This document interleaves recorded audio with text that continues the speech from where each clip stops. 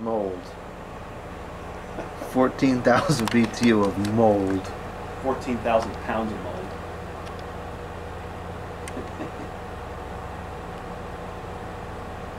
It's 33.5 ounces of R22, and it's a of 10, so it's pretty efficient. And a Matsushita compressor. It's Rotary. Panasonic. Very important. Oh, it's rotary, so it's junk, obviously.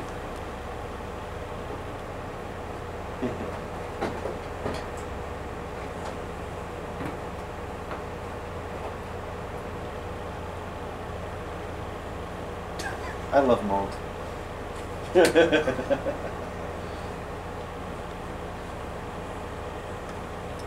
want to get the thermometer? Yeah, let's cover the thermometer of mold. I mean, it's over there. You said you love mold, so... I like mold.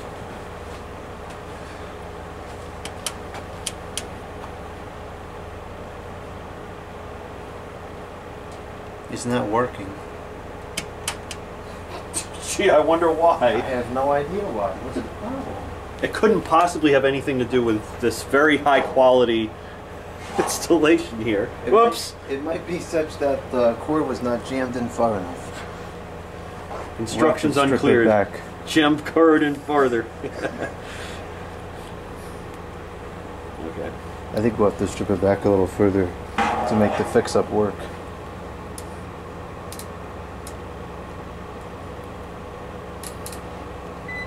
Or we could just put a plug on it if it... Well, Why would we do that? well, that's only if we really can't get this to work. It's like a They mold shut factory. that. The magnet's on the outside.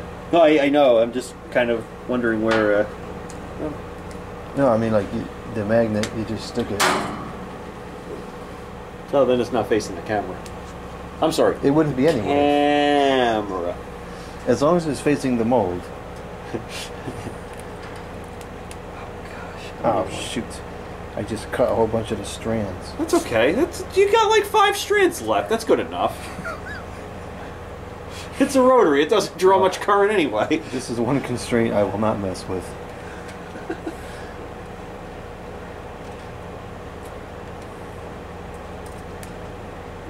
Call it good. All right, so it's about 99 degrees in here. What?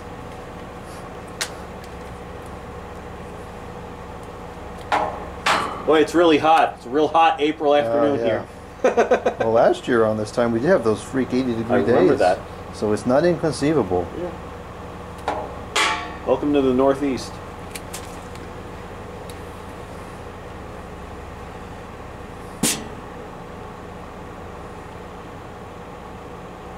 This cord's just getting shorter and shorter. Before you know, you'll have to have the cord like right here.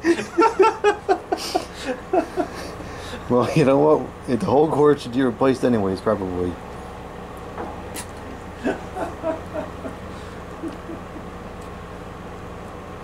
You're gonna blur our faces out on this to make sure we don't get charged with an electrical felony.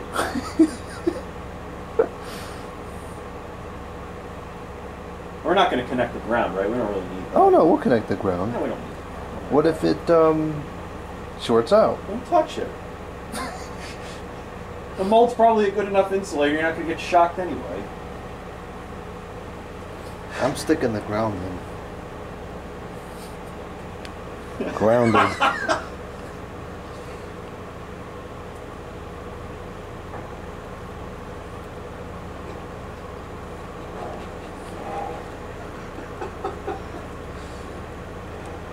If this doesn't work, then we'll just have to put on a plug.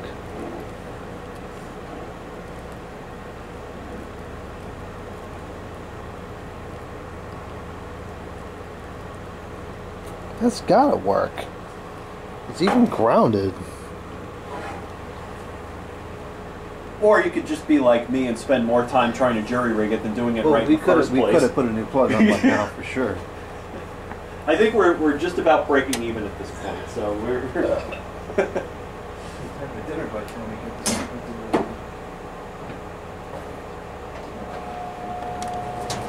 Oh man. It's fairly quiet for 14,000. Is that on high? I think it is. not too shabby. No, Is there any air coming out of it? not much. There's no air coming out of the back. Zero, not even a draft. Wow, that's bad. But the fact that it ran like that for so long is a testament to the quality. Alright, then we gotta rate this up.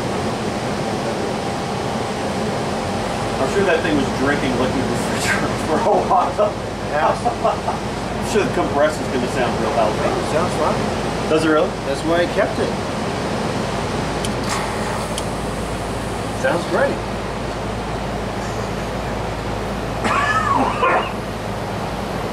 I seriously could have worn an N95 mask. An M91?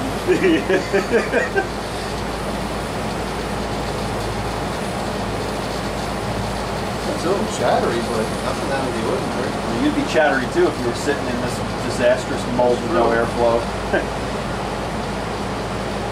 That's low fan, it's almost inaudible. It's already getting cold. How about that? I think this is a really good machine.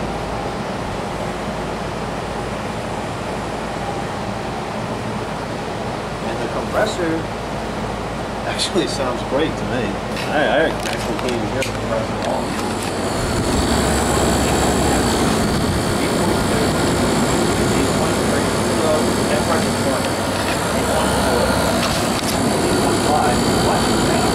Well, because there's no condenser. Oh, that is also That compressor sounds fantastic to me. let's see. We have 49 degrees. And that's what the heater is on. Oh yeah, that is true. So this is not getting fed anything. It's just satisfied. Did it, or was that the thermal overload? No, that definitely satisfied.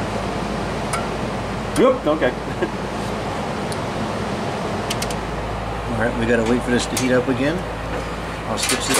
Oh, it is already on high. We might have to put the cover on because I think it was recirculating too much. Okay. Hand me that mold. Put a little bit of cover on the side. This is gonna be great for the garage. What, the mold or Both.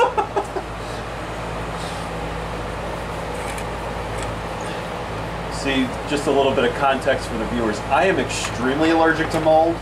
I like mold. I don't have a lot of next of kin.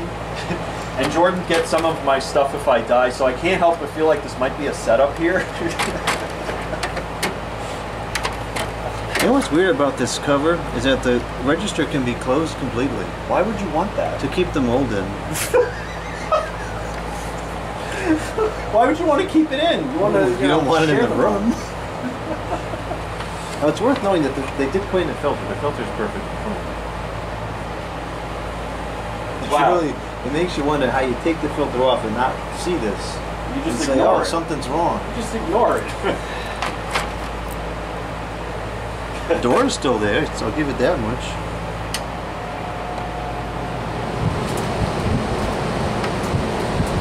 I'm impressed with how quiet this thing is. You know, I really like this machine now.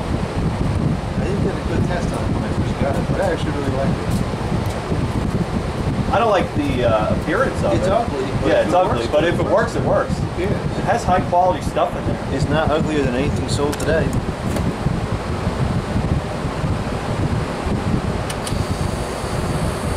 That sounds great. Yeah, that does Nothing sound wrong nice. with it. This is gonna fall. It's gonna keep falling. Compressor's silent. There's no air coming out of the back. I know. That sounds nice. Yeah. Yeah. And that's running hours and hours and hours of use. Years. Probably decades. This is what, early 2000s maybe? It's probably, I guess, early 2002. Early to mid 2000s. You'll be able to see a date code on the capacitor. Or even the fan motor. Or the mold. You get a lot of mileage out of that. The mold is dated 1995. Okay.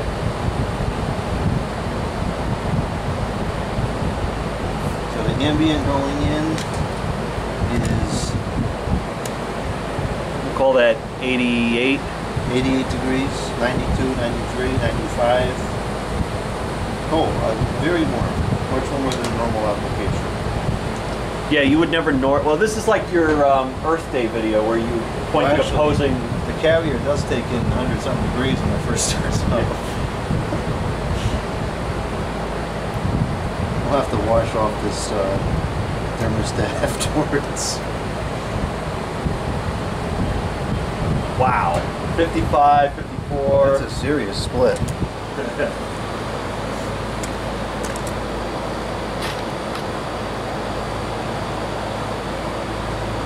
That's only pulling on what the 12 amps. Not too shabby. For that much, 14,000? That's pretty good. Yeah. With a heater pointed at it, no less. And zero density. Oh, yeah. So we're achieving the rate of power because it's literally in a worst case scenario situation. You couldn't have a worse case than this. No. But it runs like this just fine. Yeah. Which is really a testament to the quality of the machine.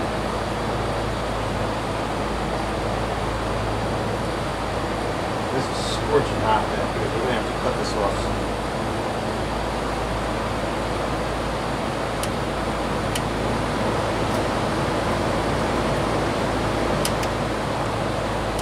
It's so quiet too.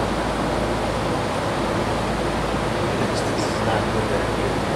What little air is, that's hot. Yeah, that is really hot. That's not good. Yeah. Although I do feel the air all the way down to the bottom. Oh, it's not a rough hole, but that air's coming through. That's a lot of heat. That is hot. That's probably like 130 degrees. This is nothing compared to the carrier. Oh, I know. I know. That thing's no joke. I'm very pleasantly surprised by this. You could probably bake cookies if you put it in front of the back of the carrier on a 90-degree day. Well, what's it, 890 going in, 55 going out. Nothing to argue with that. 13.8 the amps. All right, we got to cut off. We're going to take the breaker. Only got 15 on there. Oh, is that right? Yeah. Oh, it works fine. That's got a really strong fan motor. It's pulling 1.9 amps just on the fan. But the motor's huge, you see? Yeah, it is a large motor. I bet you it's a half horse. Could be. Well, it works. Test successful.